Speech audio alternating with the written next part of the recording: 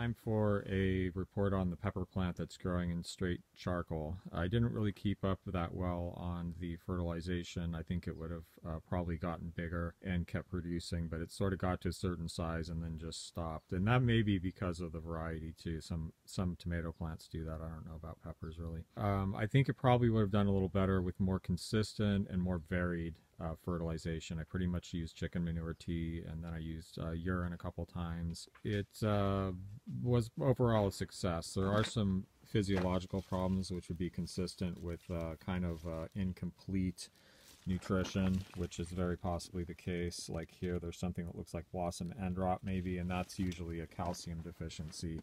But it doesn't have to do with just whether the calcium is there. There's other factors involved. I have here various plants growing in pure charcoal. This is a pepper that I've been growing all summer. That's the last pepper on there, so I'm going to pick that pepper and we're going to dump this out and look at the roots because I'm real curious about what those roots are doing. All the rest of them are cactus and succulents. We'll talk about how the experiment's going, whether I think this is like a practical idea or not, or just an experiment, how this might make sense or not.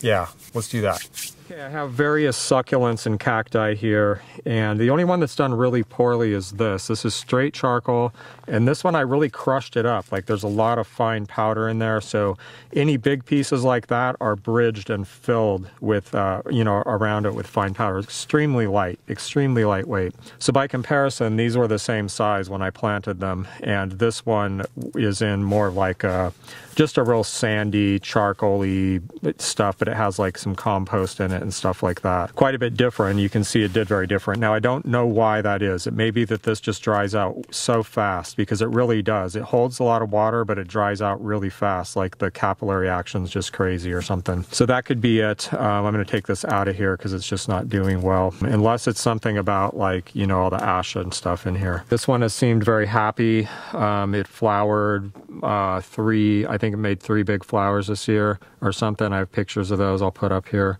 Again, straight charcoal, very, very lightweight. Some of these have been in charcoal for a while. This was in charcoal a lot of last winter, and it just sat basically completely dry for the winter, most of the winter, and then I started watering it in the spring. Water it pretty sporadically. Same with this one. This one, there's a little yellowing here, but I'm not sure. This has been out, not water. I mean, this is really, really light. It's just like fluffy charcoal. We're going to take this out too because I'm sending this to someone who sent me some Peruvian apple cactus cuttings. So I've had it out drying because I wanted it to, lighten up just for shipping. And what do we got here? Okay, so you can kind of see what's going on here. The fine root hairs are definitely into the charcoal, like they're holding these chunks of charcoal. So the root hairs are penetrating the pores of the charcoal. Obviously, not a lot of it, right? There's not like a big massive root system in there that's, filling the whole pot. Where it is on the charcoal, you can really see that it has its root hairs into the charcoal, into the pores of the charcoal, and it's holding on to it. Okay, this one looks, fine.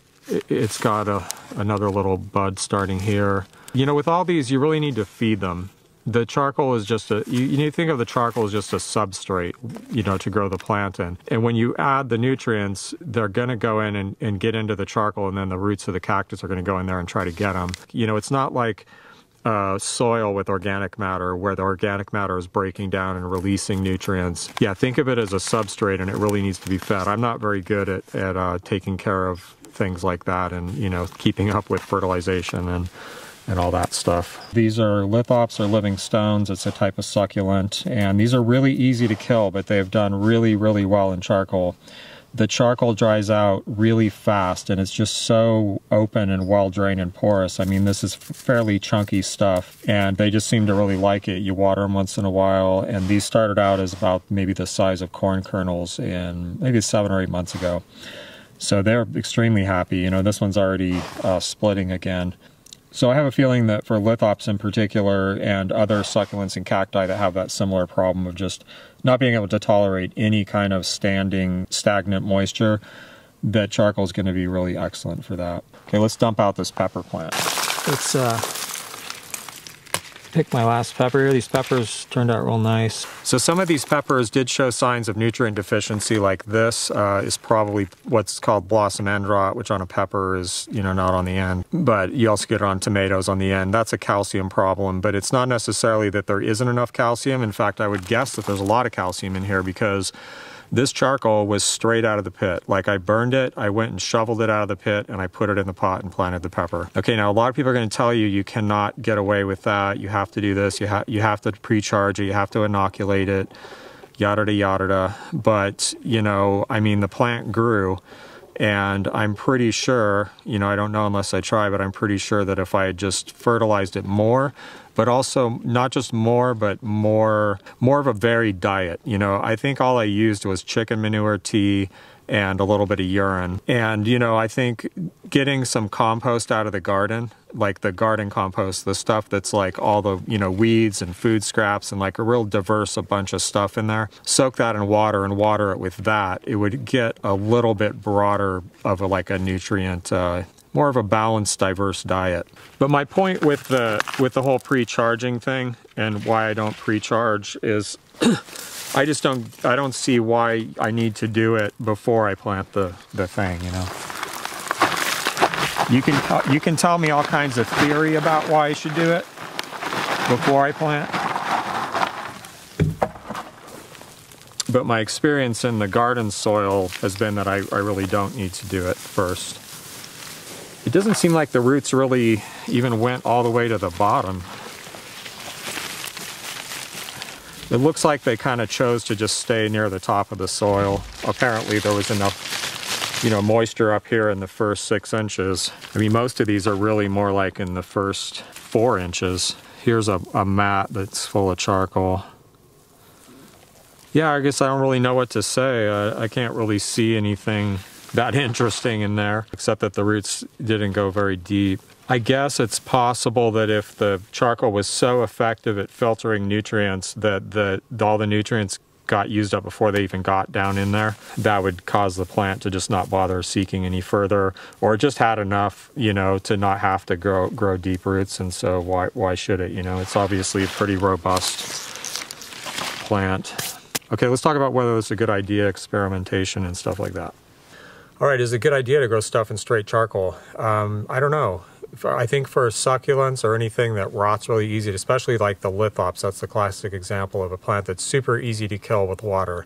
And the charcoal, even when it's wet, it just has this openness and porosity and breathability to it, unless it's just like a big slushy mess, unlike, say, clay or slimy organic matter or something like that. But clearly there's not enough nutrients in the charcoal, no matter what, even if it has a lot of ash in it, to support, you know, regular plant growth. Like, you need to add stuff to it. So I think if you're going to grow healthy plants and it's going to be practical, you need to treat it like a substrate more. I mean, it's not an inert substrate. So think of it kind of like hydroponics, right? So I don't really know that much about hydroponics, but as far as I know, it's an inert substrate and then you flood it with nutrients and water, and then, you know, you drain it away and you reflood it out periodically. I think that's how it works. I actually really don't know. I've been around it a little bit, and it's a big deal here because of the pot growing industry, and a lot of that is actually done indoors with hydroponics, but I just have no involvement with that, so I don't really know. But I think you want to think of it as a substrate plus. A regular mineral substrate isn't going to have the same kind of nutrient holding and grabbing capacity of charcoal, which definitely has an affinity for certain nutrients, at least nitrogen for sure. Also, I think that with those nutrients in the charcoal, there's a potential to be growing more microbial life in this charcoal than there probably is with a more inert mineral substrate. I mean, I think there's potential to use this in something like a gray water system. I actually have a design that I want to try out that's similar to, it's basically kind of like a large scale leach field system for a septic. So it would be very similar to a septic, but it would be for gray water. Instead of using gravel, I would use charcoal. And then that would form, like, you know, this big, well-drained nutrient base, ideal place for roots to grow. and then, plant things along or on that, like vines or fruit trees. That's a little different, but it's kind of similar. And I think, there's probably ways to creatively use charcoal like that.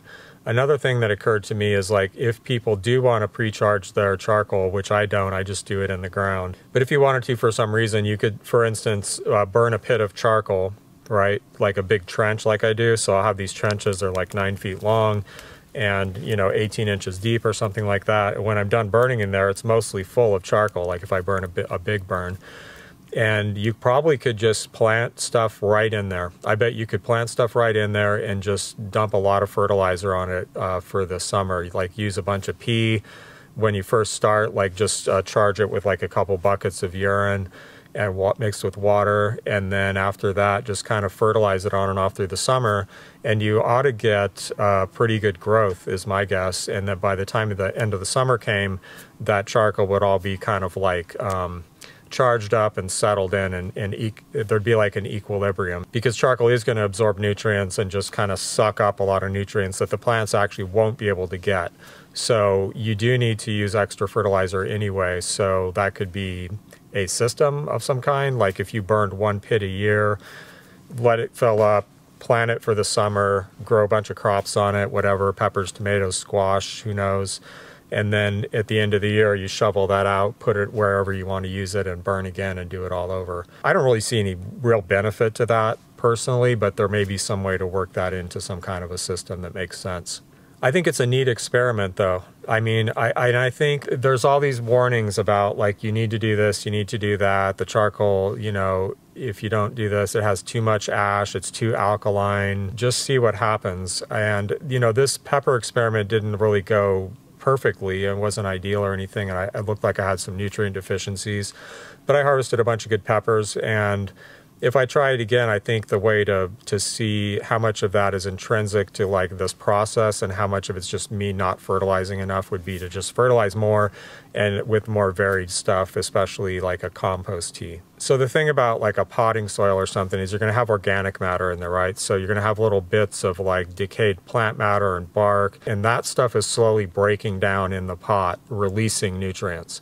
But you're not going to get that with charcoal at all. So that's why you need to keep up with the fertilization. So if you have something with like a rich compost added to it, let's say I put in like a quarter or a third of really good compost, my good garden compost into a potting mix, and then I grow a plant in there all summer, it's not going to need nearly as much nutrient. It may get away with no nutrient and get through the summer and grow great, because that release is there, that constant release of that organic matter and stuff breaking down.